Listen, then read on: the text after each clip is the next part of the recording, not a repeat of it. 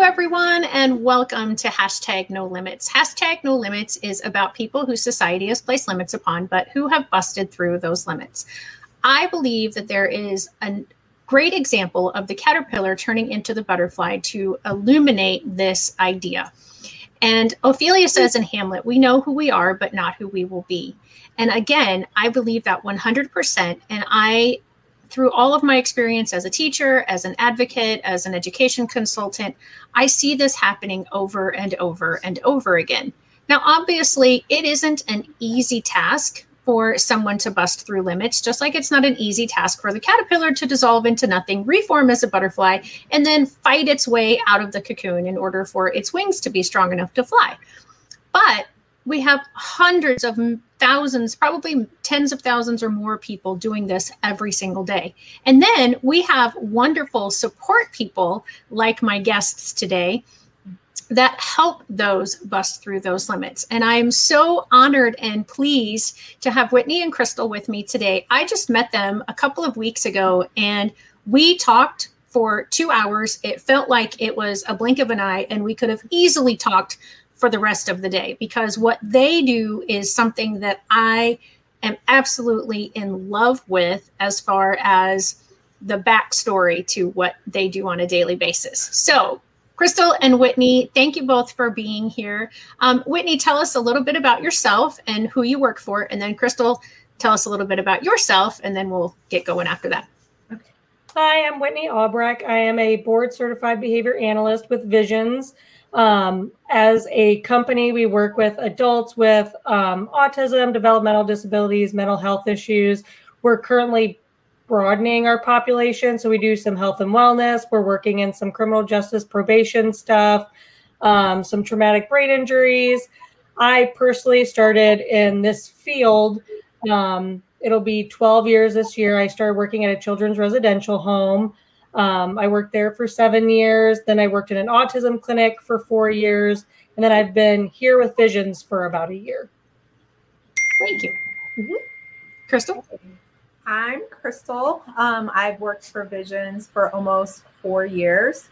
I first got into the mental health and developmental disability population when I was 19, so 16 years ago. I've worked in residential, I've worked in community-based settings. I really got into applied behavior analysis when I worked at a children's residential with Whitney. I ended up enrolling in the schooling and doing my internship there. And then now I work with Visions, and our boss is great. He gives us a lot of opportunity to expand on what we can use ABA with. We can work with kids, like Whitney said, we're working health and wellness, some criminal justice. We're looking into other avenues of ways that we can use it to help people. So that is so awesome. So anyone who has watched #NoLimits knows that I love behaviors. And so that's what I meant when I said what you guys do in the backside of your everyday job. That investigation of what is causing this behavior? What is this behavior trying to communicate?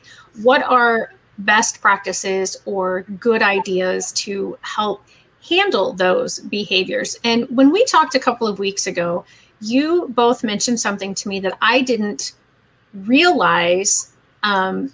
As a person who loves behaviors, I have used different strategies, and one of them being ABA with all of my students and with my daughter and my husband. Don't tell them.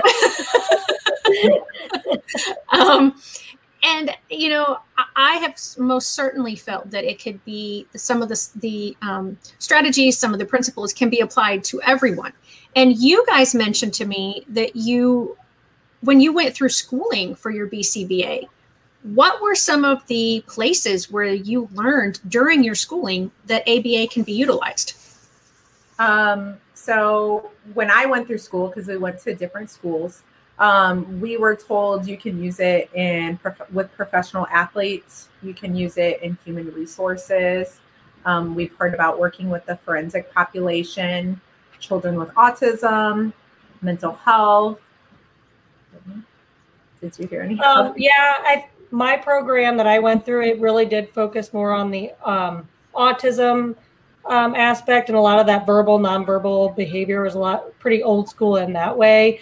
But through the schooling and doing some of the assignments and things and looking at different things, I mean, the forensic aspect has always been a passion of mine, even before I knew behavior analysis was a thing. So the fact that Krystal and I are currently working on breaking that wall down to get into that part of the field is pretty exciting. So for anyone who's not familiar with what ABA is, would you guys give a brief, because I know it's very elaborate and extensive, but just a brief idea of what it is, and maybe give a couple of examples of some of the different levels, and by level I mean ages, that you might work with, and how you might work with someone using ABA strategies. Okay, so the official definition, according to a book that we used in school called Applied Behavior Analysis, the official definition is the science in which tactics derived from the principles of behavior are applied to improve socially significant behavior, and experimentation is used to identify the variables responsible for the improvement of behavior. So that's a mouthful. Yeah. Can you put that in English, please? Yeah. We decided to show like, here's the official definition. Right. What does that mean? We look at behaviors and determine the why and teach replacement behaviors. So we want to decrease inappropriate behaviors and increase the appropriate behaviors. Right. Whitney, do you have more to add to that, or was that? No, that's pretty much it. I mean, the biggest piece of that and what we do is figuring out the why, and that why could be multifaceted. It could be just really simple too, but it's just figuring out that why is that big key on changing that behavior or increasing, decreasing, like Krystal said. So, I mean, that's the big focus, and sometimes the hardest part, because you might look and observe and be like, oh yeah, the why is this. And then 6 months down the line, you're like, well, I couldn't have been farther off. So that why piece is definitely the big one.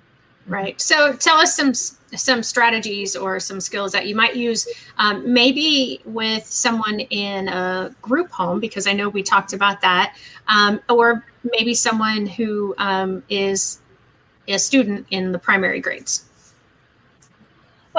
So when we worked at the children's residential, like Krystal said, they worked very much on a level system. It was something that being in school for what we now do was very cringeworthy, because everyone's different. It was not individualized at all. So I think the biggest part in any type of behavior modification plan, no matter what age, but I mean, obviously younger the better, is making sure it's individualized and understanding the whole story. I mean, history, trauma's big. A lot of people just kind of brush trauma to the side, like the background doesn't matter. And I like to always say, even if I had the little pill that fixed all behaviors, if we're not dealing with that trauma, it's not going to work. So I think just the more individualized, the better with working with anyone. Yeah, that's a good point. Krystal? Yeah, like she said, we like to gather some background information, because some trauma is not addressed, and there could be triggers that remind the client of their trauma. And if that's not getting addressed, it's not going to help. So that's something huge that we are focusing on. And then we have different techniques. So for example, some clients don't like to hear the word no. Kids don't like to hear the word no. So something we may use is called the pre-MAC principle. So first, then. So I had a client before that he lived in a Scylla, and he wanted to go to the gas station and get a soda in the morning. And the staff couldn't, because they were cooking breakfast. There was other clients in the house, so it was understandable. But she said, no, but after breakfast we can go. But I said, what you have to understand is you said no, and then he stopped listening to you. So with pre-MAC principle, you could say, first, we're going to have breakfast, then we're going to go. I said, because when you say no, he's not going to listen. And then you also want to offer options. A lot of clients that we work with have guardians. So they can't make all their decisions themselves. So offer options. So yes, he wanted a soda from the gas station. He couldn't get that. He could have coffee, water, milk, juice, like lay out the other options instead of just saying no to the soda. And that's so awesome. And as you said, that principle can be used with anyone in a variety of situations. And a lot of the people that watch this show have younger children. But that principle would absolutely apply to, you know, first we eat our dinner, then we have the dessert. Instead of saying no dessert until after dinner, because of exactly what you said. When our brain hears a certain thing, it stops listening in a lot of instances. And you mentioned triggers. Can you give an example of maybe some of the, I don't even know, are there more prevalent triggers, or is it just because everybody's individual, that's just individual triggers? And I think it's definitely more individualized. I know working in the children's residential, a common one would be holidays. They're away from their family, things like that. But if there was abuse in their history, the time of year would sometimes be a trigger. Taking a bath versus a shower may be a trigger.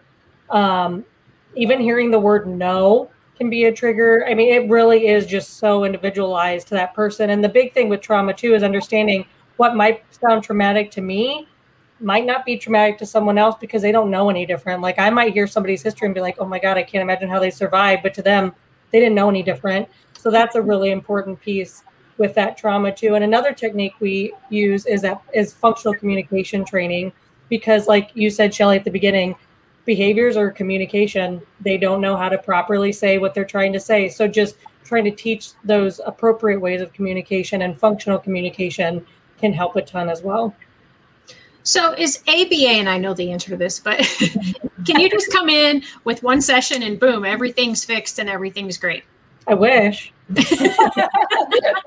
it takes time. And again, it's individualized based on the client's needs, the supports they have in place, if there's funding, resources they have access to.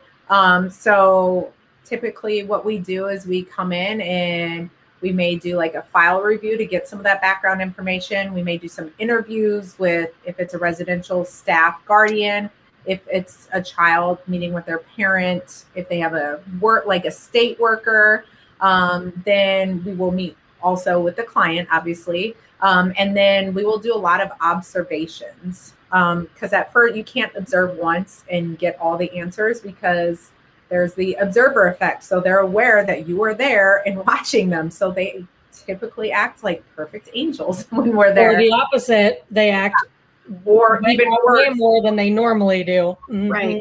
So we rely heavily on communication and documentation, because the behaviors have, you know, some clients, the behaviors only happen at night, or they happen with a certain staff member, or when they're in certain locations. So having that communication is key, because sometimes we get to observe the client. We can observe maybe something in the environment is what is triggering them. So it could be something that could be an easy fix.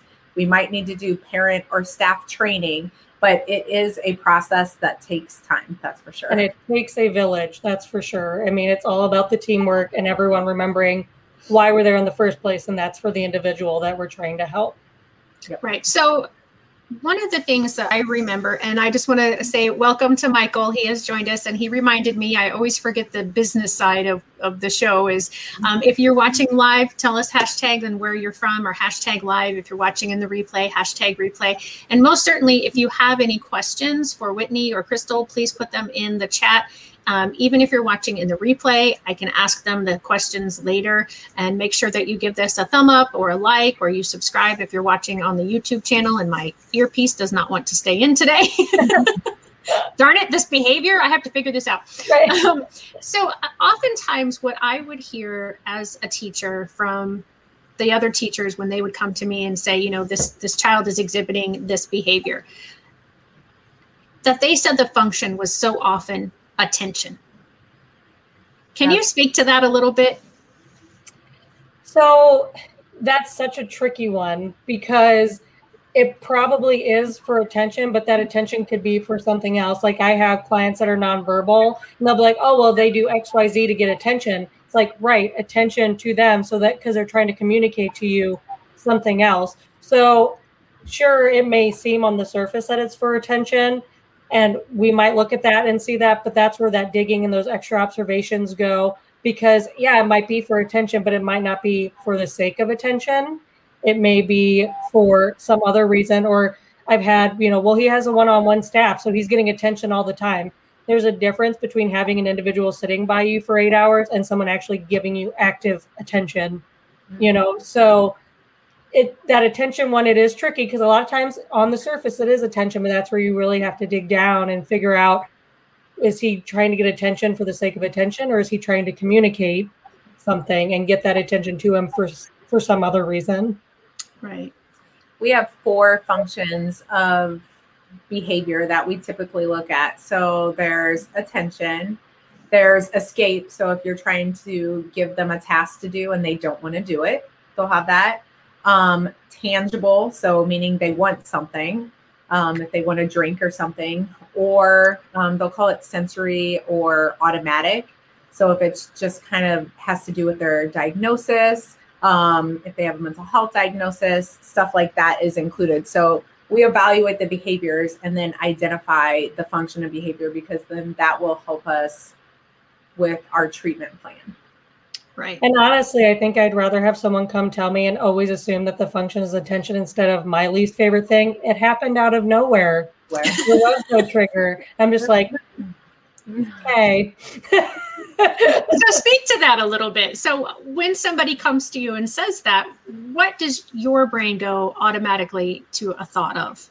After my brain mentally rams my head into a wall, I start to just talk to the person just about what's been happening over the last, starting right before, and just kind of talking, well, and what happened before that, and what happened before that. And, sometimes that trigger might be 10 seconds before the behavior. Sometimes that trigger was an hour or two before the behavior, but it's just getting them to understand that in that moment, it might seem like it's out of nowhere, but if you actually sit and think, a behavior doesn't just happen. Even sensory, a lot of times sensory stuff is anxiety induced, and so just having to actually take that time and think, well, what have we been doing that could have triggered that? And I understand, especially in schools, you have a classroom with 20, 30 students. I mean, it's hard to be able to tell that, but it's just trying to get them to slow down and break down everything that's happened up until that behavior. Or even sometimes, well, what were we getting ready to do? Like maybe they were getting ready to go to PE and that kid doesn't like PE and he just knows because there's a schedule on the board, that's what's next. So a trigger might not even happen right before. It could be something they know is going to happen. So it's just really getting people to stop and think about the behavior and everything around it, not just the behavior itself. And that's a lot of times why in our documentation sheets, we use ABC data. So the antecedent, the behavior, and the consequence. So some people don't realize that not only is there a trigger, but sometimes the consequence that they are inadvertently reinforcing the behavior to happen again, such as like use escape. Well, if the client is asked to clean the bathroom and they had a behavior and threw a chair or something, and then they didn't have to clean the behavior, or they didn't have to bathroom, then that reinforces that, well, if I don't want to do something, I'll just throw a chair. So that's a lot of times why we look at the whole picture, because staff will say it just happened out of nowhere. Well, sometimes clients let things fester and they think about it and they, it blows up into a big thing. So it could have happened, like Whitney said, seconds, hours, or even days before. And then it just comes to a point that they don't know how to communicate their feelings or manage it. So they just explode.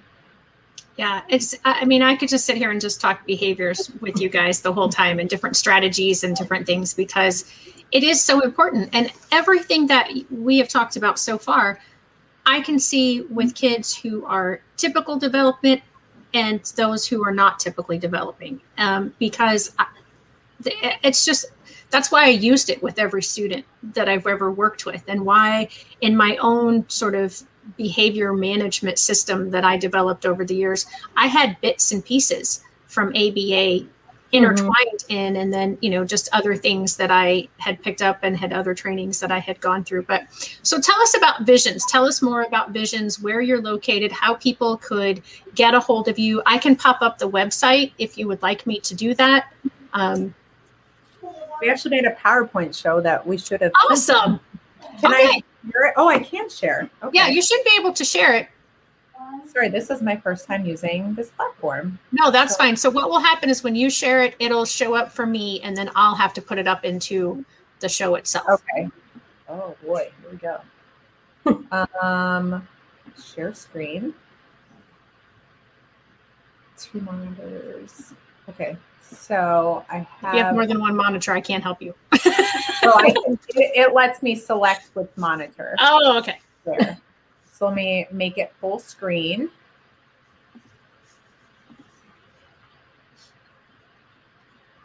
There it goes. Technology. It's great when it works, right? Okay, I'm not seeing anything yet. Okay. No, I was expanding it. Okay. There we go. All right. Okay, cool. Okay, so we are Visions LLC. This is our boss. His name is Dave Jakes. It's Jakes, even though it looks like Jaques. We get that a lot.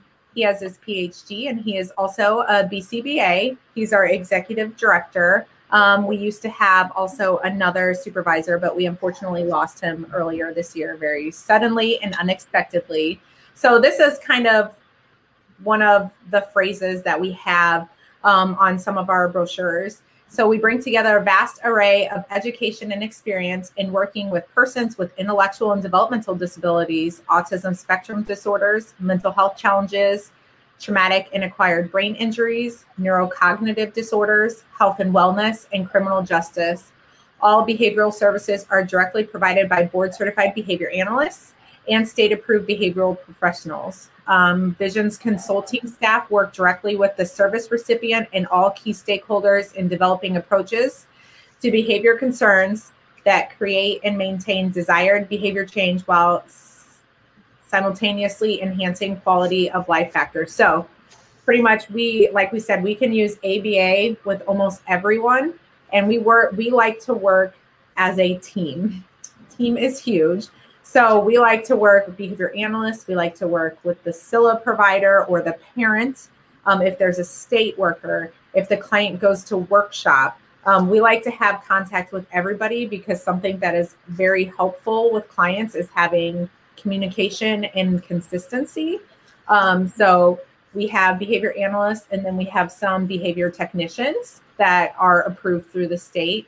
And we work with the client where their need is. If they're having problems at workshop, if they're having problems in the home, wherever, we help in the best way that we can.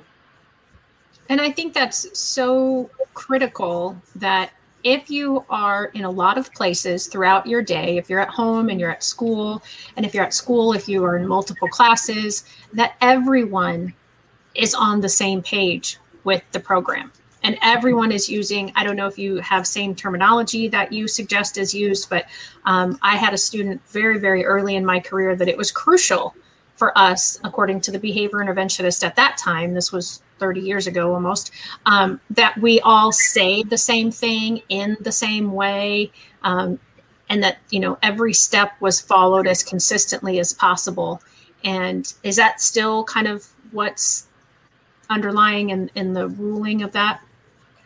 Absolutely. I mean, it can even be something to where if you think you're saying the same thing as what maybe the behavior analyst suggests you say, and you change one word, a client could just open that up as interpretation. One of our biggest things we preach is you never ask an individual to do something.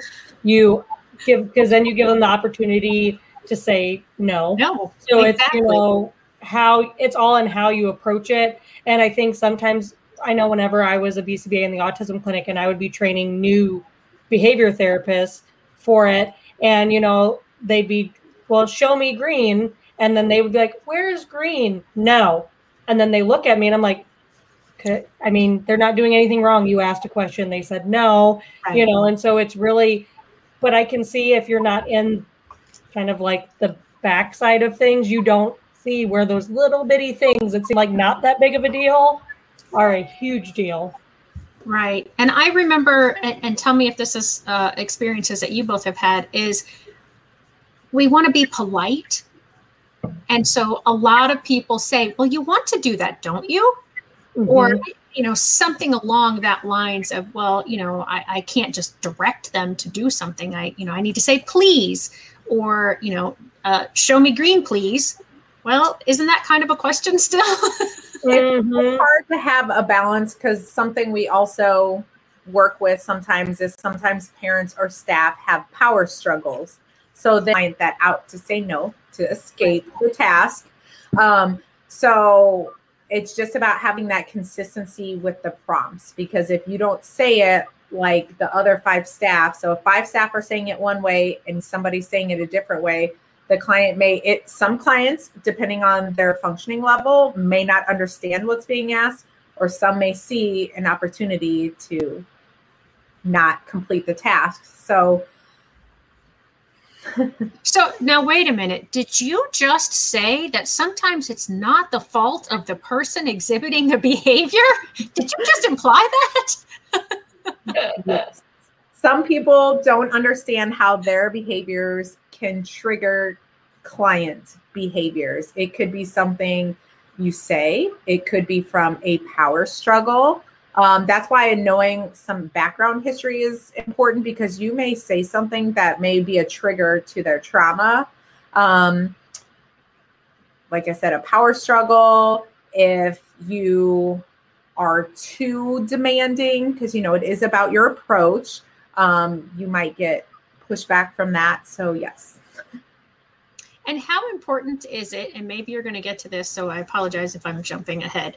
How important is it to remain calm as the person? I put that in just about every one of my behavior plans. Is like step 1 of a behavior is being exhibited is stay calm, quiet, and calm, quiet, and I don't want to, but it's something like that I put in there, because it's like a lot of times a behavior will happen and a staff will just, oh my God, what are you doing? It's like, oh, well, we're going to have to deal with that for 8 months to undo what you did in one interaction, or like even with what Krystal said with the power struggle, it's okay to have a conversation. You want the individual to ask questions about why things are in place, and you want to welcome that conversation, but you also know that in doing that, you need to keep kind of like almost like a fence around it. Like, okay, we can do this, but I also need to be aware of my emotions, because are they really wanting to know just why? Or are they trying to find a way to kind of squirm their way out of something? So, yeah. There's been so many instances where I've come in, I'm not a BCBA, but as people have called me to help them with their child's IEP and making sure, that it's going the right way. And when I start to dig through some of the behavioral data and I read reports, I think, how does someone not realize that they were making the behavior increase by what they were doing? Or that like people raise their voice. Mm-hmm. So then the client feels that they need to raise their voice. Like, we've seen a lot. Yeah. Like I said, I think we could have talked that whole day, and we could probably do that today. So I'm trying to be really cognizant and keep us on task. That's why we really focus, after developing our treatment plan, focus a lot on training, whether it be parent training, staff training, wherever is needed, because some people don't understand. Some people don't realize till they're in the training, things click. But that also helps with the consistency in all environments, on the bus, at school, at home, at daycare, wherever the issue is. There's training with everybody, because that will help with the consistency, and that's what helps the client. And generalization is huge. I mean, you don't want a behavior to stop happening in one environment, but then continue to happen, or even sometimes escalate in other environments. So that consistency really helps with that generalization into other environments and around other staff, family, things like that. Yeah. All right. I'll stop. You can continue on with your slides. I'll show you what we did. but we kind of covered the first few. Sorry. Oh, no, you're fine. So it was just kind of our title page. And then this is where I read the very wordy definition.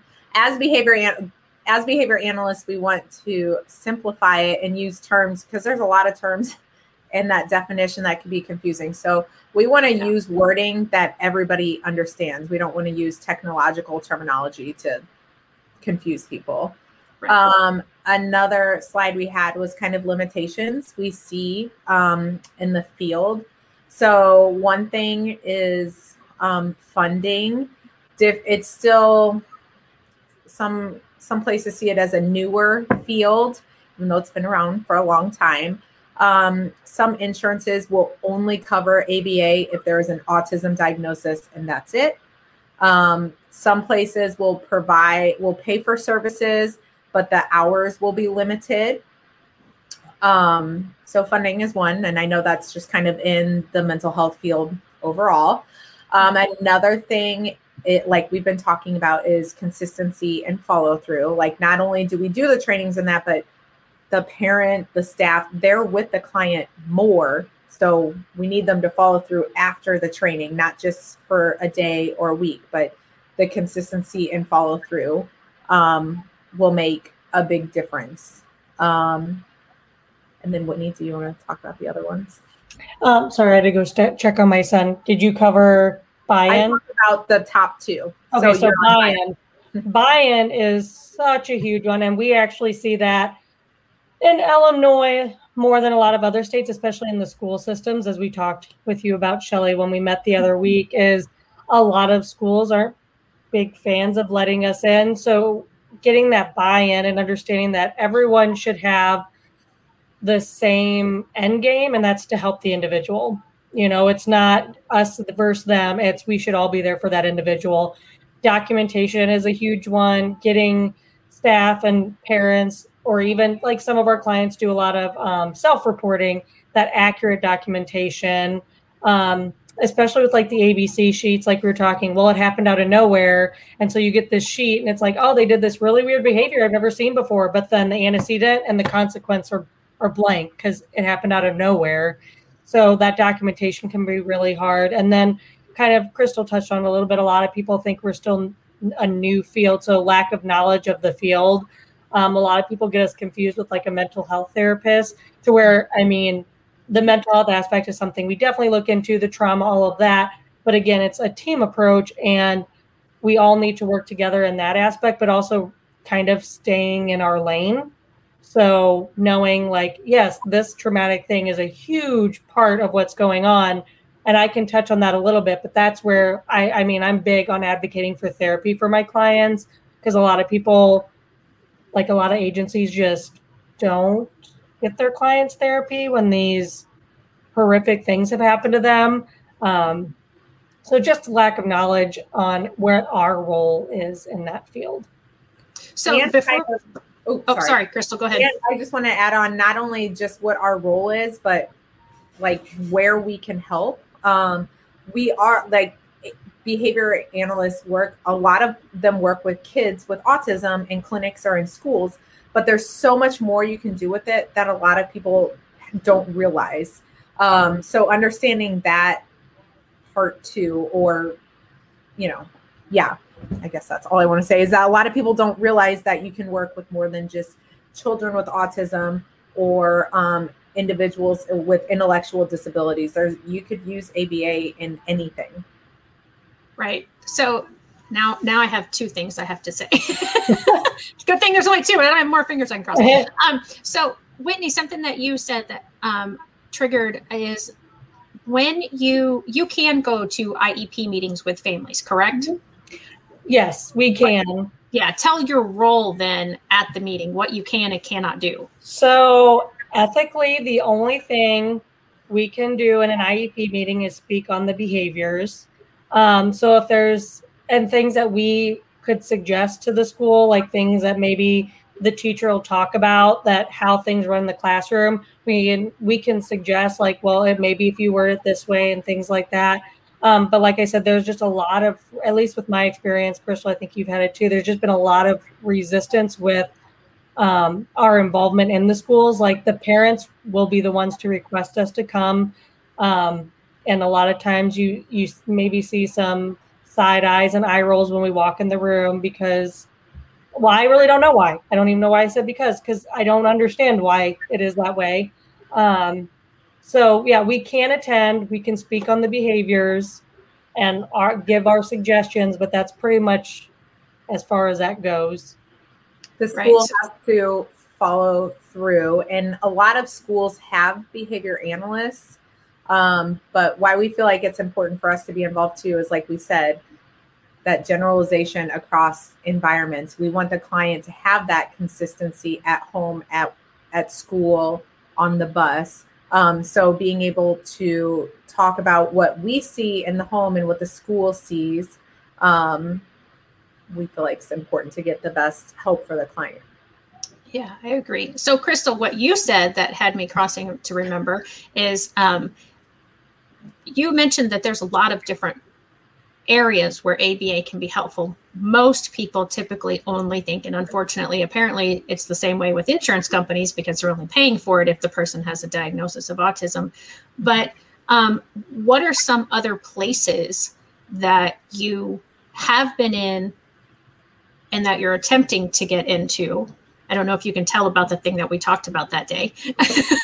I can't. I just won't share a ton of details. So okay. We are attempting to get into the criminal justice field. That's something that we have a passion about, and that's something that ABA could really help because, individuals have behaviors that lead to legal issues. So if we work on the behaviors, there won't be any recidivism in the future. You can use ABA in human resources. You can use ABA in sports. You can use ABA in prisons. You can use it in so many different settings but there's just not a lot. Like, for example, the project Whitney and I are working on for criminal justice, there's not a lot of research or resources out there. So we're just kind of starting our own. That's awesome. So we do have a question.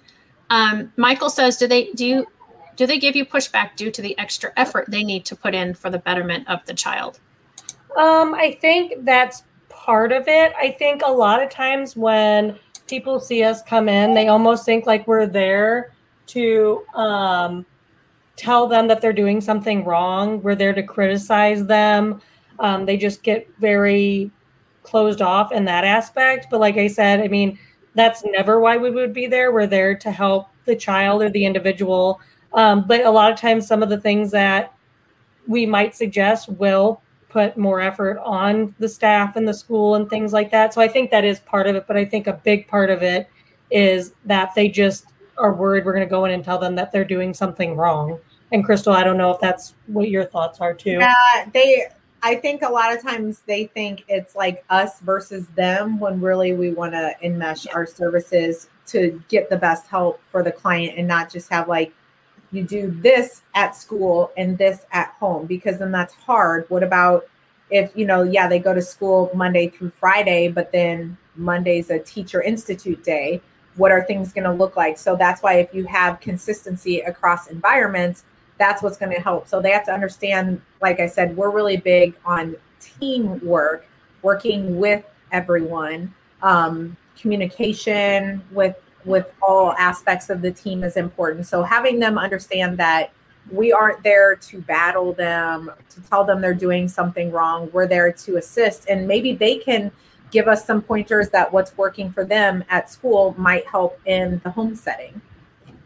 Right, exactly. And that's one of the reasons, I think, one of the other reasons, there were multiples, that we connected so well, because that's what I try to do as an education consultant and master IEP coach, is go in and be collaborative with everyone, because I'm there for the student. And yes, everybody is there for the student, but sometimes our pride gets in the way, fear gets in the way, whatever else, I don't know, is getting in the way. And having taught for as many years as I have and worked in many schools as I have, I do think that Michael's a little on the right path, is that, but you guys too, that they do think that we're coming in to tell them what they're doing wrong, and that when we give those suggestions, it's going to add to their already very stressful day. And I think that puts into that lack of knowledge too of what we do and what our role is. Yeah. And I really like this statement. Teamwork makes the dream work. And that's really, really true. Yes. Well, and that's why in the area that we are, there are a few schools for clients that have behaviors. So I think some school professionals feel like if a client has a behavior, they need to go to the specialized school, when really it could be something that could be easily addressed in their general education setting. Right. And I have noticed that, and I think this was in actually one of the trainings that I went through, that you need to look at how much time you're spending after a behavior because of, it happening over and over again, versus how much time you would spend before the behavior, teaching them the behaviors that you want.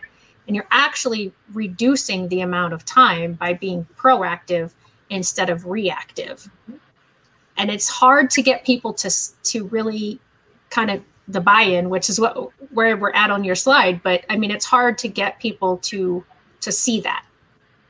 Well, and a lot of people don't like to hear it, but it's like one of the big caveats when you first start. A behavior is always going to get worse before it gets better, because when you start to try to address it at its function, and we'll use attention as an example, and they are so used to getting attention, and we pull that attention away, then they're gonna up the ante, because they're like, I'm gonna make you give me that attention. And so then a lot of times people are like, no, you made everything way worse, but it's just committing to it and trusting the process. Yeah. And the behavior gets worse, not in a malicious manner. When you said that I'm going to make you give me behavior, it's that their brain is going, wait, I used to do A and B would happen. And now when I do A, B isn't happening. So I need to figure out how to make B happen. So I'm going to increase the intensity or the frequency or the duration of the behavior so that I get that response that I had gotten used to. Exactly. Sometimes it leads to additional behaviors, but if everybody stays consistent, word of the day, consistent. If everybody stays consistent, like we said, the behaviors will go up, but then they will go down.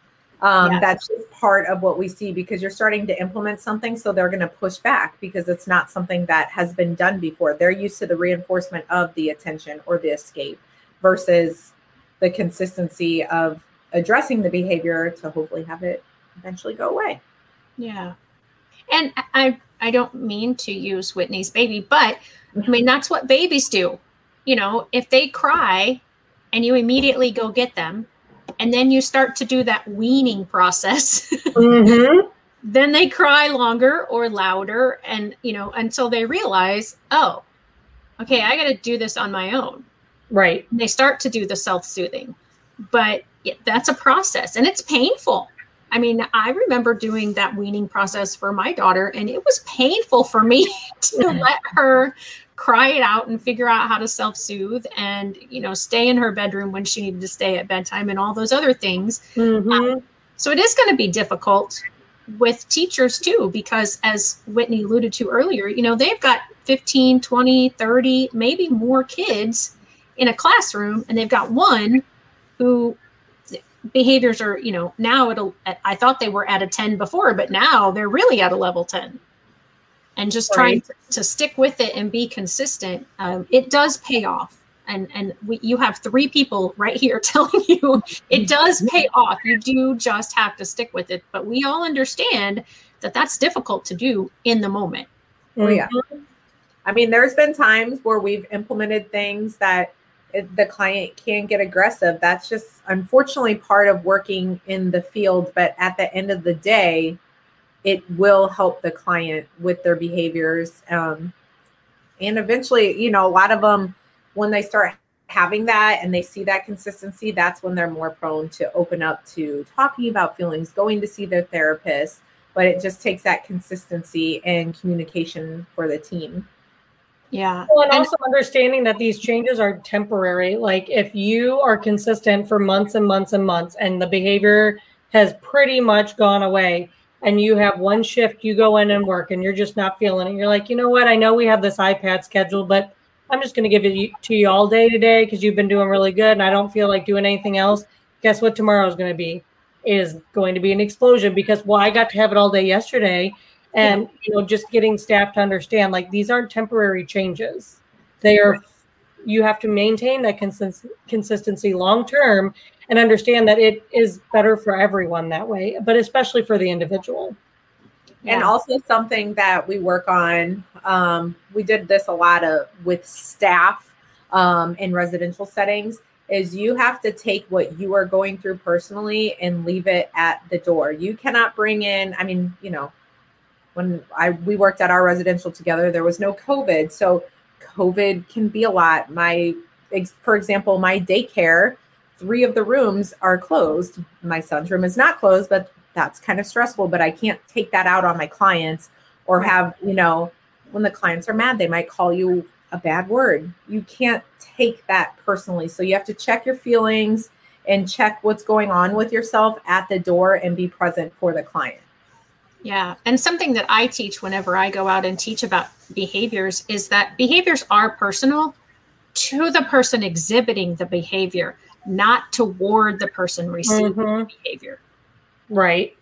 Well, and sometimes we'll tell parents, like, it's not okay that they do it to you, but at the end of the day, they know you're still going to be there and that you're still going to love them. So that's why you're kind of the target right now. It doesn't make it easy to accept, but they know even if they yell at you, throw something, you're still going to care about them.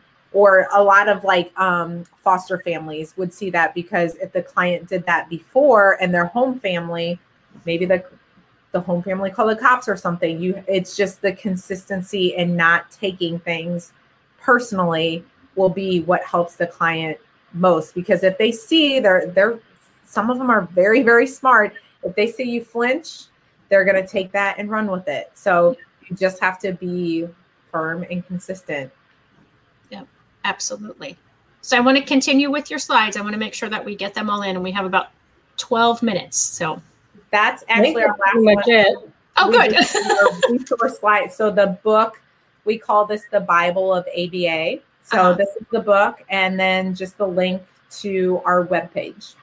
Awesome. That's so good. Okay, well, good. So then we can keep talking about behaviors, because I wanted to make sure that since you put all the effort into it, I didn't want to lose it. After our lunch, we figured this would end up being a lot more dialogue based than presentation based. So we kept that in mind when we put this together. We had very basic slides. We figured we'd talk about what ABA is, who we are, what we do, limitations, and then we just talk with you.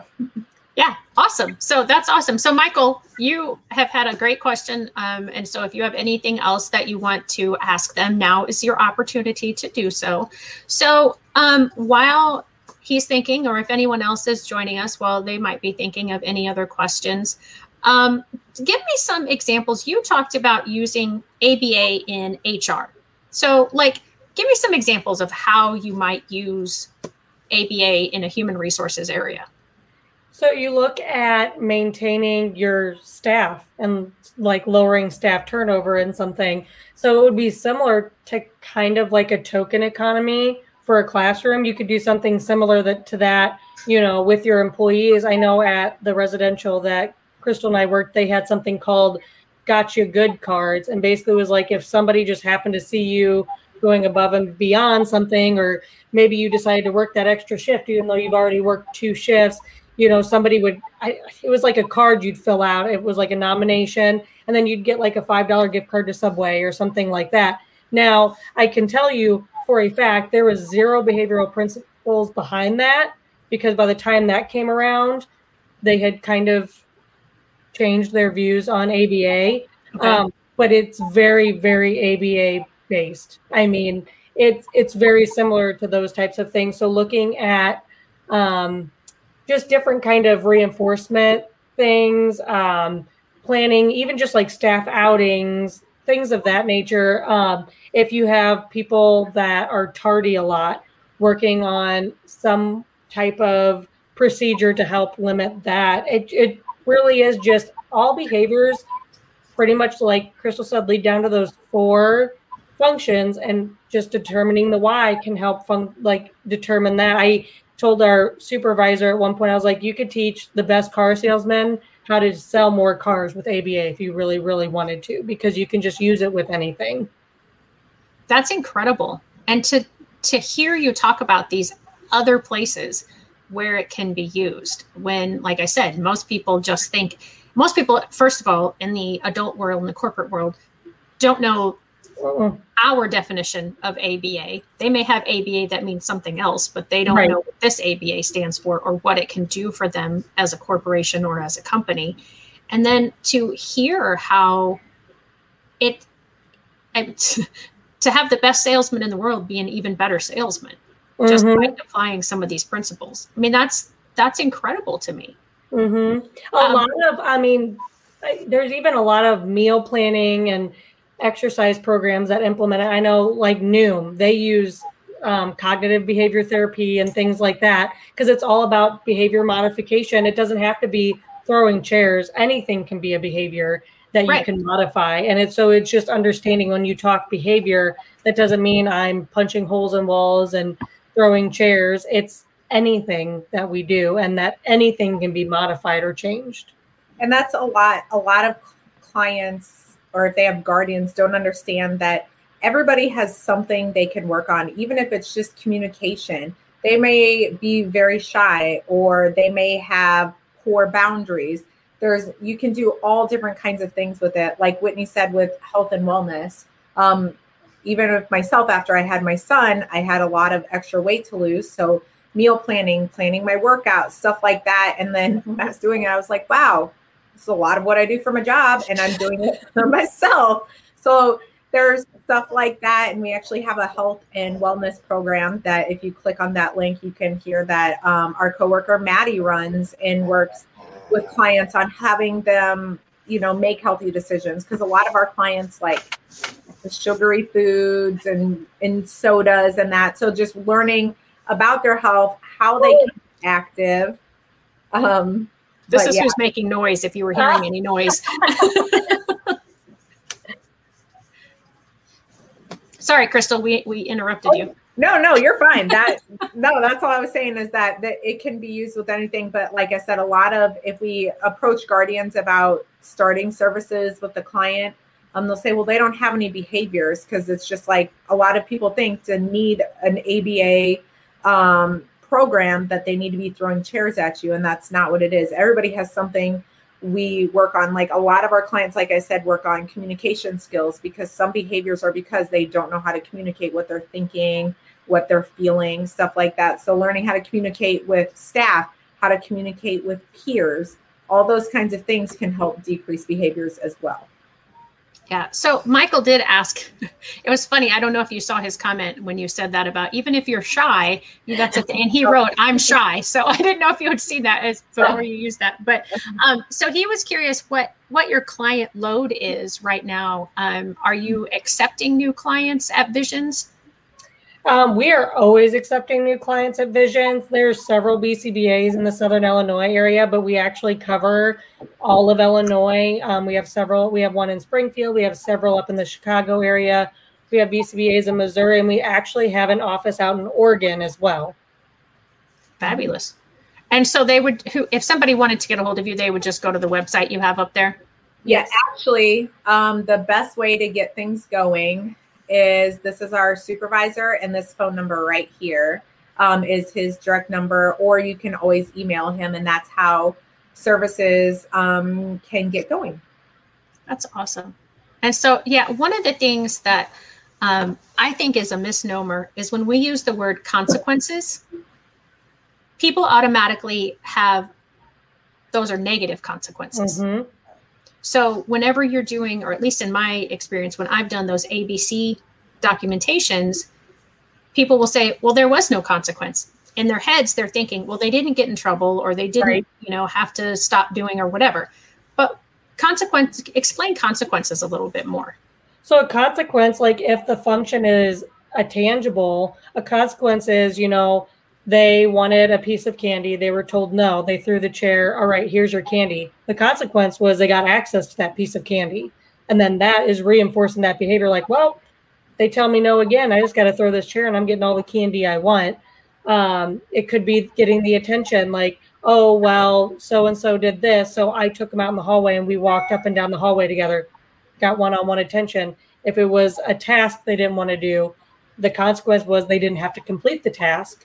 So, yeah, consequence, because I know whenever I have been in IEPs, a lot of times consequences is used as like, well, their consequences was they were getting detention. It's like, well, that's not, no. I mean, no, that's not how that works. So I look at, like, for ABC, what's going on before, during, and after the behavior. So sometimes just changing the word to help them understand what we are asking for. Because then, yeah, some people, that's where a power struggle starts in. Well, they need a consequence. Like the level system we used to work with, that was across the board. A client could have a behavior and they would be dropped from the highest level to the lowest level.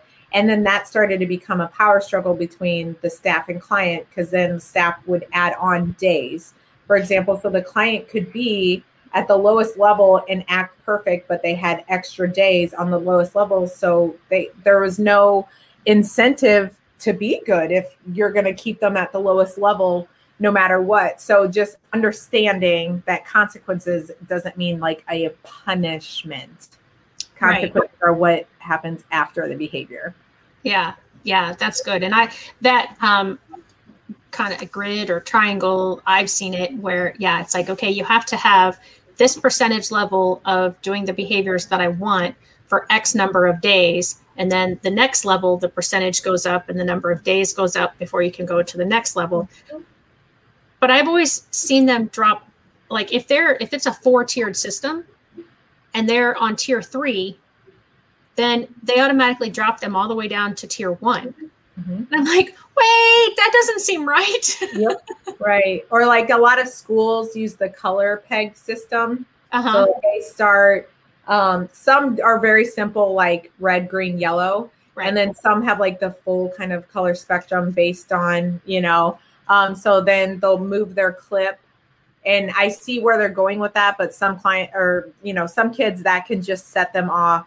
I know my daughter personally, at daycare, once she got clipped down from green to yellow, and then she lost it. So then she went to red because she's very concerned with people being upset with her. So some people could look at that and say, oh, well, she had a behavior. She doesn't want anybody upset with her. She's always on green. She had one bad day, and then having just her clip move to one level caused her to lose it.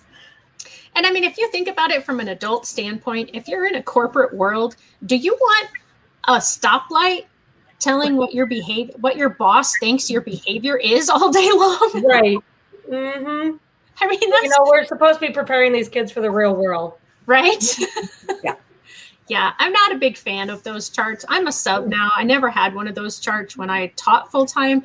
And it's really, really hard for me when I go into a classroom as a sub. And there's, like you said, most of them are not just red, yellow, and green anymore. You've got pinks and purples and oranges and, brown. And I don't know what all the colors are. And I tend to, and we didn't even really get focused an opportunity to talk about this, but the positive behaviors. Like I'm always moving kids up.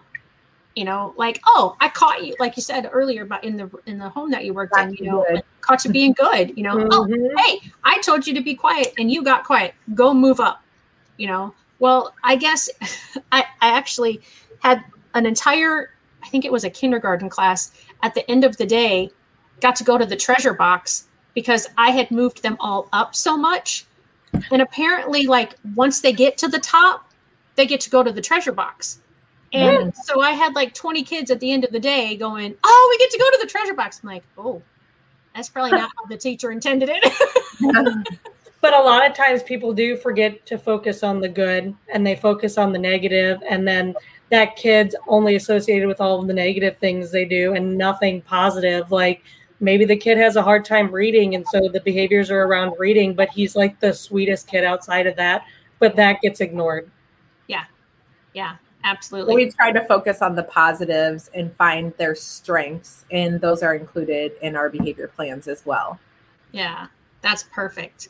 perfect way to end. And we do have to end. As I said, we could talk for hours, and I just don't have enough space to do that. So I so appreciate you. Maybe we'll have you ladies back sometime. Make sure if you're in a need for a BCBA that you reach out to me, and I can connect you, or you reach directly out to Krystal or Whitney. Thanks, everybody. Have a great week. Thank you. Bye. Thank you. Hey, parents and teachers, are you tired of IEP meetings that feel like a battle? Let's put an end to the tension and create a collaborative, calm, and respectful environment together. Shelley Keno, your go-to IEP consultant, can transform your meetings into positive and productive experiences. With Shelley Keno, your child is her top priority, your voice is heard, and you become confident. Shelley Keno is making the world better for all, one IEP at a time. Visit www.shelleykeno.com for more information and set up your free 20-minute consultation today. That's shelleykeno.com, SHELLEYKENOW.